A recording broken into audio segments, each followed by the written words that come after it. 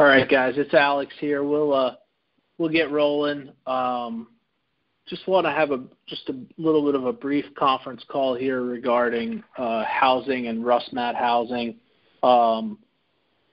Very briefly, there's a few of you guys that are going to be staying in RussMatt hotels that you've specifically requested to be in a hotel, and that's a very, very small percentage of people.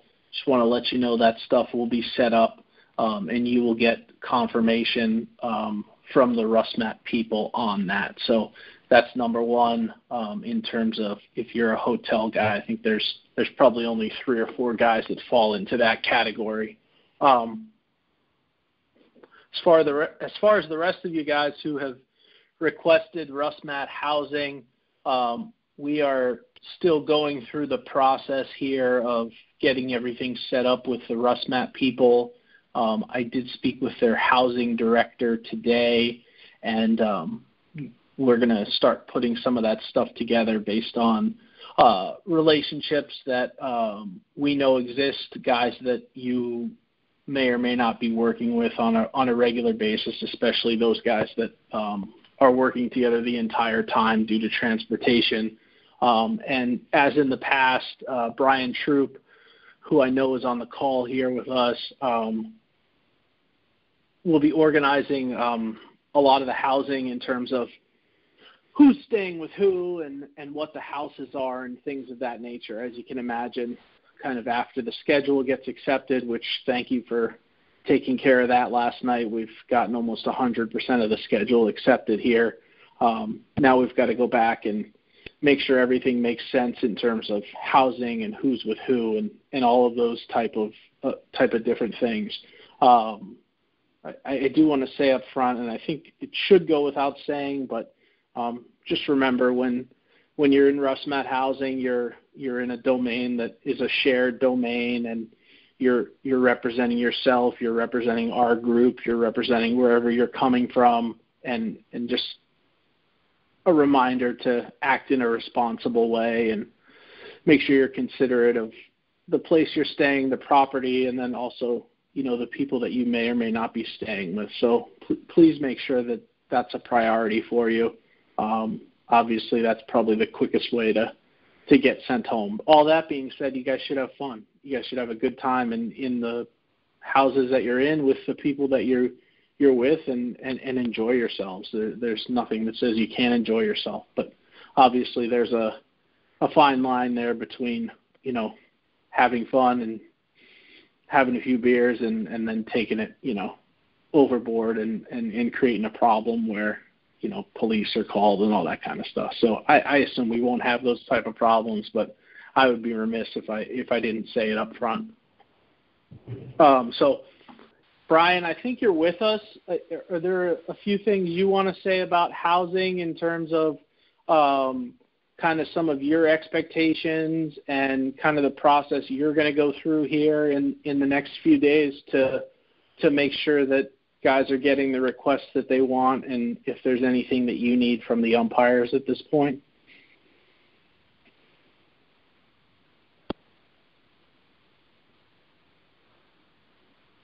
I thought Brian was on the phone. Maybe he's not. He might have muted it and haven't unmuted it. Let's see. Hey, Alex? Yeah. Brian had made mention that. No, he's on the line. I know that. I know he's coming out of a basketball game. We'll give him a second here. Who knows where he is in the hills of New Hampshire?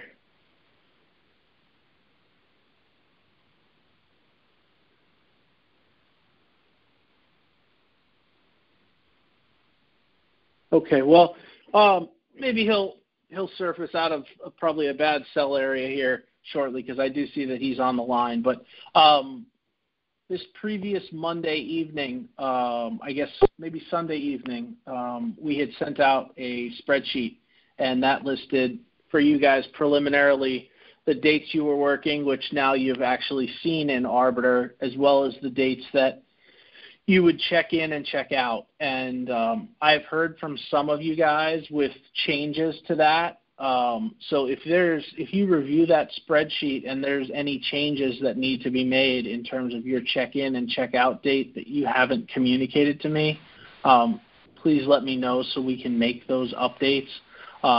That's important. I wouldn't say it's 1,000% set in stone. If you're going to stay an extra day or something of that nature, we can certainly work with you on that. But anything you can do to make sure that those dates are accurate, that would be a great help for us from an organizational standpoint.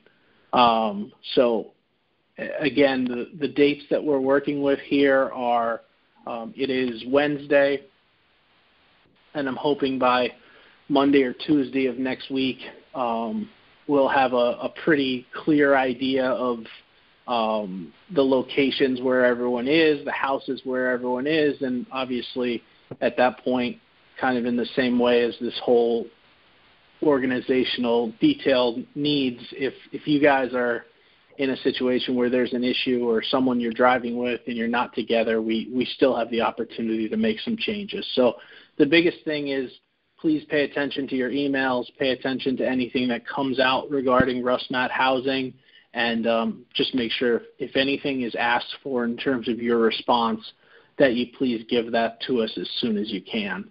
Are there any questions? I don't have that many people on the call tonight, so if there are any specific questions, I can take those at this time. Is there anybody that has anything they want to ask that they think would be for the benefit of the group? Obviously, if you have something personal, we can get that offline. Go ahead.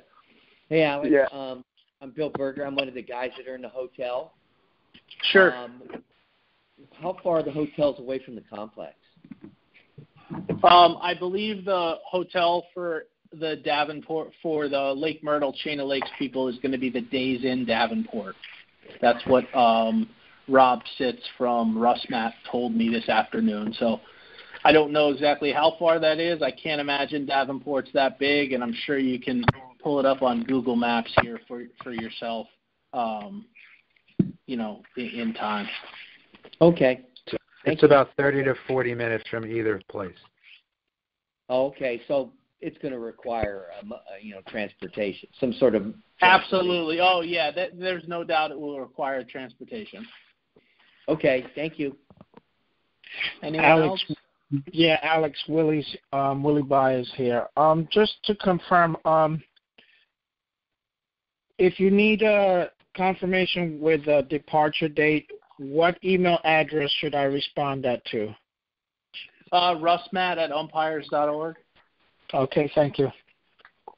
And guys, I don't need confirmation. If what's in the spreadsheet is listed and is correct, then we have that. You don't have to confirm. I only need to know if there's a change.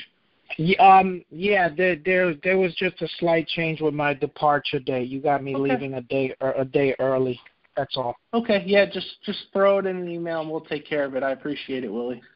All right, thank you. Hey, Alex. Alex, can you hear me? Hey, Brian, how are you? I'm good. Okay. A couple things. Go ahead. Everybody, I've been working on this. I got pretty much from the information I've received who's going to stay in a particular house so that's pretty much done. The people that have been there before know how it works, so they should be all set. You got to figure how many nights you're going to be staying, times $20 a night, and either bring me a check or cash. And I believe it's going to be made out to RussMatt, LLC. That's correct. And I will have a person in each house responsible for just picking up the checks, and then they can get them to me, so you don't all have to run around and look for me. I want to reiterate what Alex said about the housing. Those are people's houses, so we need to treat them like actually better than they're our own. So, and if there's any problems, you need to get a hold of me. If anything gets broken or something doesn't work, just get a hold of me and we'll take care of it. All these houses, from what I can see here, I've been here many times, so we're talking a good 30 minutes on most of them. That's without any major traffic delays. So we're going to see if we can get some houses that are closer to Lake Myrtle and Winter Haven, because those are they're pretty much together, but they're 30, 40 minutes away from where we've stayed in the past in Davenport. Now, if anybody has any that they want to stay with certain people, just send me an email or something. I'll see what I can do. But I pretty much got the information from Dan and Alex of who wants to stay with who, and I already know some of the guys from previous years. So we'll do the best we can here. Brian, do you want to just give them your email address for the guys that may not have it from the past? Sure. It's BB, two B's, TROUPE at Comcast.net.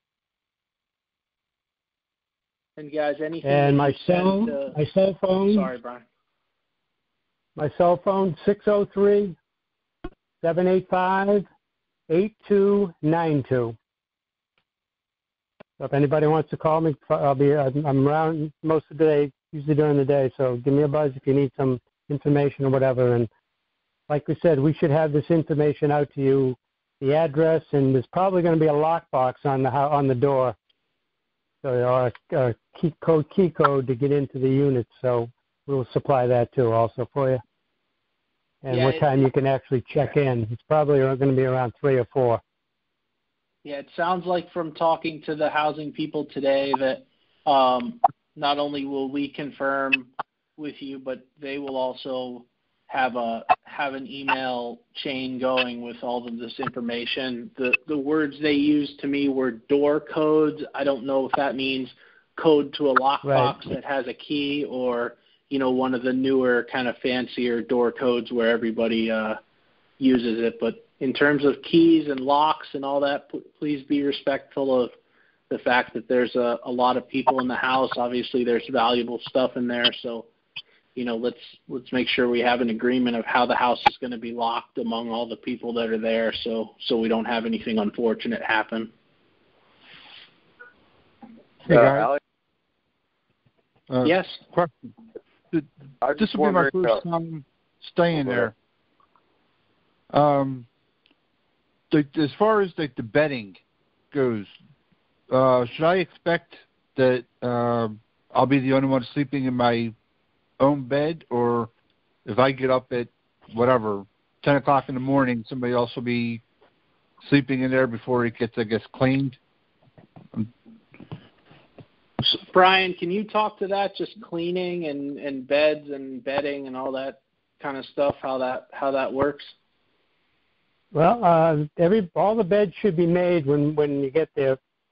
There's no laundry service or anything like that. So if you're only there for like a week, you need to wash your sheets and everything and put them back on the bed so the next person will have a clean bed. But there'll be nobody sleeping in beds together. That's for damn sure. So we're not sharing beds. No, you're not sharing. You might have to share. There might be 2 beds in a room that you might have to share, but that would be the only thing, because depending upon how many beds in a house, we're going to fill them all. So usually there's 6 or 7. It's probably like 3 singles and then 2 doubles. Did you say that information is on the Arbiter too for the housing? No, that information will not be on Arbiter. Where do I get that information at? What information are you looking for specifically? You said the spreadsheet. Yeah, that spreadsheet was sent out on probably Sunday evening from the RussMatt@umpires.org account. Okay, yeah, I don't think I got one. Who is this? Steve Matt. Okay. Steve, I will resend that to you. Okay, great. Thank you. If you did, either I didn't get it or I overlooked it, but I don't think I got one. Okay. And I'm looking forward to it. Good. Anyone else? Any questions? Hey, Alex, Greg Keywood here. Greg, what's up, man? Hey, I'm driving. Is there any chance you could send Brian's email and cell phone out in an email or so that we've got it? Yes, I'll do that. Thank you very much.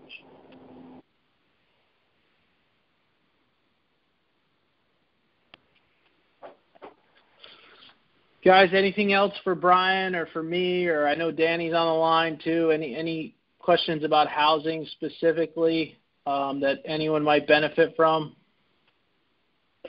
How far are the laundry facilities? Or are there laundry at the houses? All the houses I've stayed at have a washer dryer right there, right in the house. Okay, thank you. Regarding the locker rooms, this is Danny speaking. I have somebody at RussMatt that's putting together specific information related to the locker rooms at every site. I expect to have that in a day or so. Once I do receive that specific locker room information, I will put out, whether it's an infographic or a blast email with site locker room information.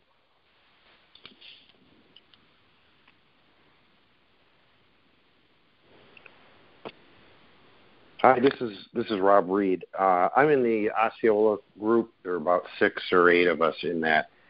Is there anything different or specific we need to know from a, housing location or anything like that, or are we grouped in the same Davenport area? No. So the guys that are listed specifically at Osceola, obviously we have a site up at Osceola County Stadium, the old Astros facility, and the guys that were up there are working the majority, if not all, of their games at that facility, and there will be a house a little bit closer to that facility. So all that really delineates is kind of a little bit of a difference in location in terms of where the house is. But in terms of all of the specifics that relate to, how things will be communicated and all of those type of things, sure, and including, everything that will be available, those are all the same. It's just we had the opportunity to get something close to that facility, and so the housing people went ahead and did that, and obviously people were grouped up there just based on where their game locations were. So that's what's going on up there, Rob. Good, thank you.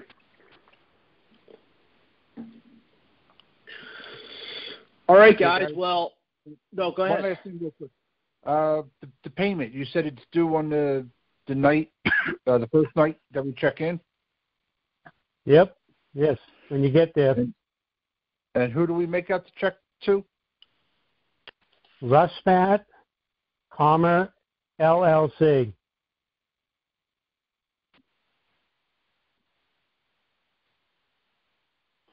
Okay. Thank you. Welcome. Hey guys, one other quick thing. I just got a call today, and I will address it in the next day or so. Anybody working at Lake Myrtle or Chain of Lakes will need a parking pass, and I will send that to the entire group. Whatever the parking pass will be, we will identify that. We will send it to you. And the process will be that when you get there, you need to have that on your person, and it gets left on the dashboard.